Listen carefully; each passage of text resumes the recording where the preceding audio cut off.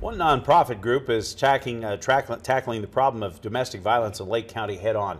PEAC, PEACE, stands for Prevention and Education of Abuse in Christian Environments. The nonprofit focuses its efforts into educating communities as well as church staff on how to handle cases of domestic abuse in their towns.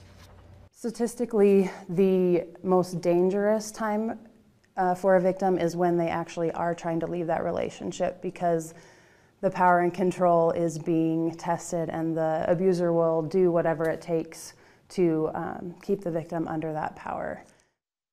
The group aims to educate people on preventative measures, how to provide support for both victim and abuser, as well as teach people how to help when they do encounter a victim of abuse.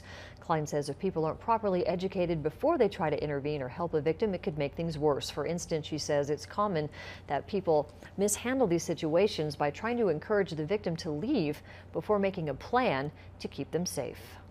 Statistically, the most dangerous time for a victim is when they actually are trying to leave that relationship, because the power and control is being tested and the abuser will do whatever it takes to keep the victim under that power.